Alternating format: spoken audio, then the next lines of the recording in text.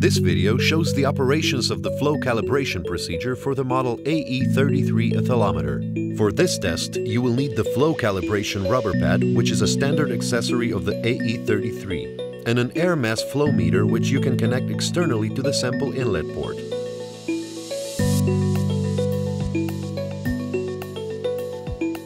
Press the Flow Cal button to start the test.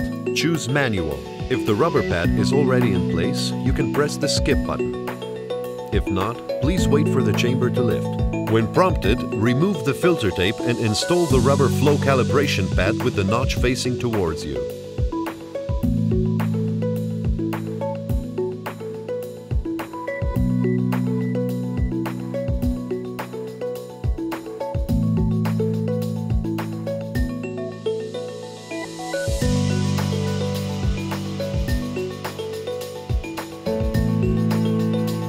When ready, press OK.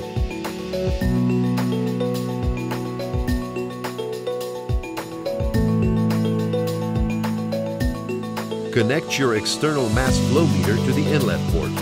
Connect the flow meter using well-sealed tubing and fittings. Make sure that the hose connection is tight.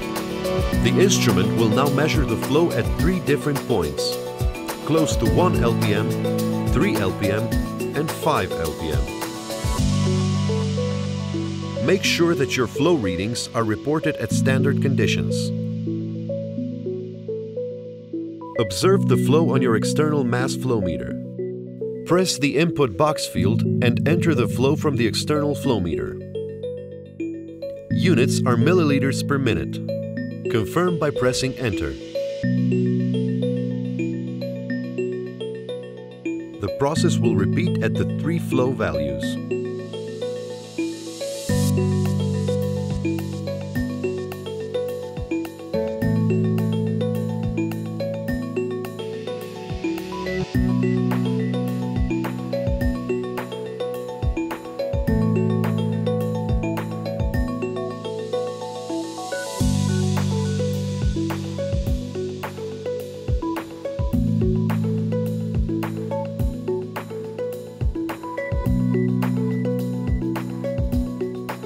After entering the last value at 5 LPM and pressing OK, the procedure is completed.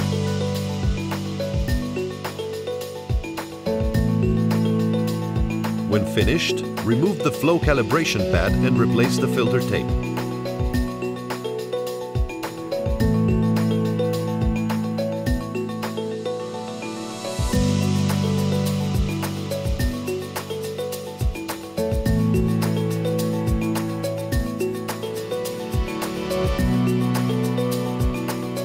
The flow calibration procedure is now completed.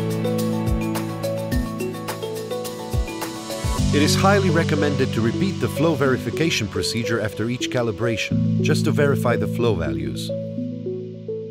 Thank you for watching this video tutorial.